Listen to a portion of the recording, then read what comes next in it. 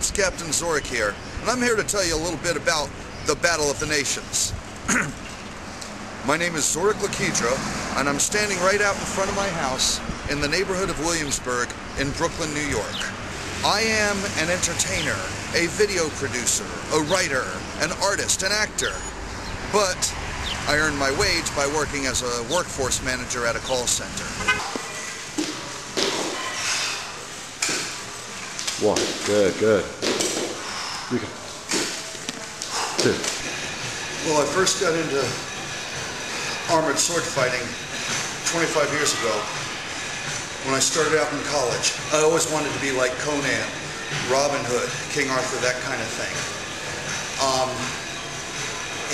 But that was with rattan, where the only contact was with the weapons.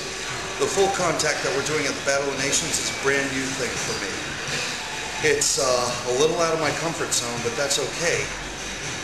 I've been doing Brazilian Jiu-Jitsu for about 5 years now. And so I'm a lot less scared of coming into contact with people and falling down. And I'm really looking forward to seeing what putting the sword fighting with the full contact will be like. You've got this. Big time Wash. Rises from freezing. Hollywood's must-have hairspray. Freezinghair.com. Three. So when I'm in my armor, I feel very heroic. I feel invincible. I feel stronger than I normally do. Normally, I walk around at 185, 190 pounds, stretched over a 6'4" frame. So when I put on 50, 60, 70 pounds of armor, that makes me heavier. And when it's distributed through my body, I need a certain amount of energy just to walk. And when I'm walking with that kind of energy, moving that kind of weight, it makes me feel like I have more power, more momentum. And when I put the armor on, when I get hit, it doesn't hurt so much. And so I feel invincible. I feel like I can take a lot of damage. It makes me feel like I can take more risks because I'm more protected. And Lord knows, I don't want people punching and kicking me in the face. But put a helmet on me, and you can hit me with a sword or a stick all day long. That's how I feel like when I'm in armor. I feel like a hero.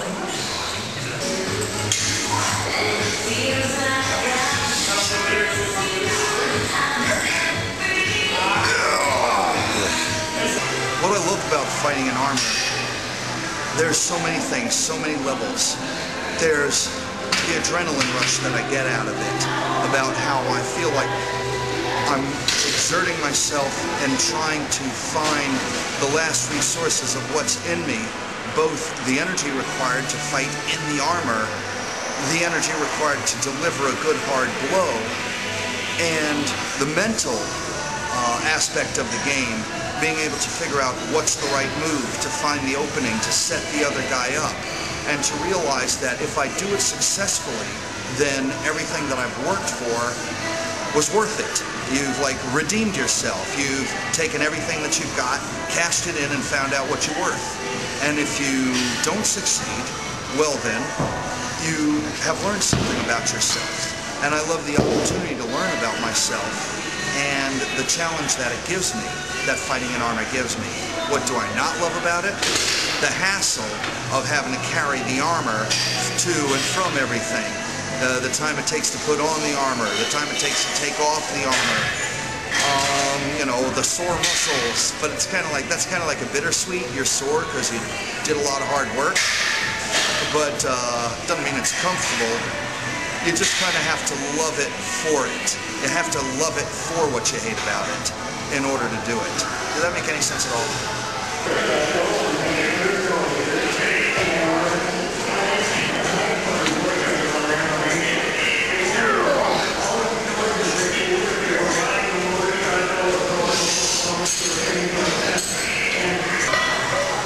My dreams for the sport of full contact armored sword fighting are for it to grow large and be safe. I don't want this to turn into a blood sport where people are actually dying and where injuries are a part of the game that and where injuries are, and where I don't want to see this turn into a high-risk sport of mortality and life-threatening injuries. On the other hand, I do want to see this grow in popularity and acceptance.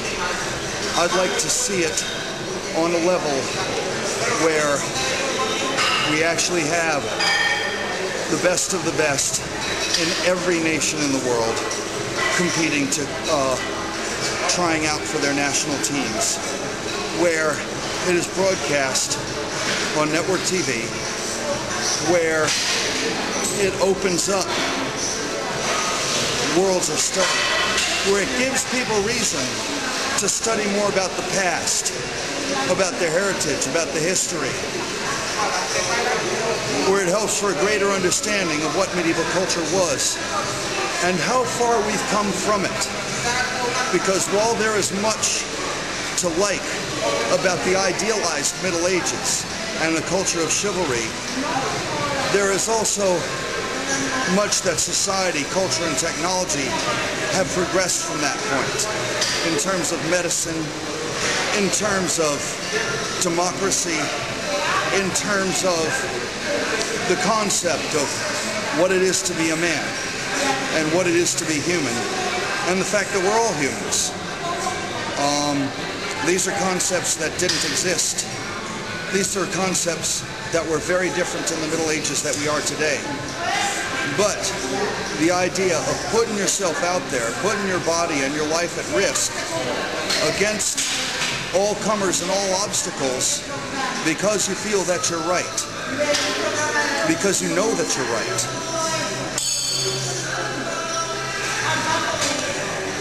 If we can learn from Battle of the Nations the passion to be able to defend what we believe is right, and combine that with the knowledge, with the enlightened knowledge of today, then I think there might be hope for humanity. And what do I hope to accomplish in Poland at the Battle of the Nations? I'm taking a big risk. This is far more risky, more daring, and will require a greater draw on my resources: financial, emotional, mental, dedication, physical, than anything I've ever done before. And I hope to make the most of it. I hope to find out exactly what I'm worth to truly redeem myself while I'm out there. And maybe even I can inspire somebody to say, you know, if I feel that strongly about something as Captain Zorikh did about this, then if he can go out and do that, I can go out and do this. That's what I hope to accomplish.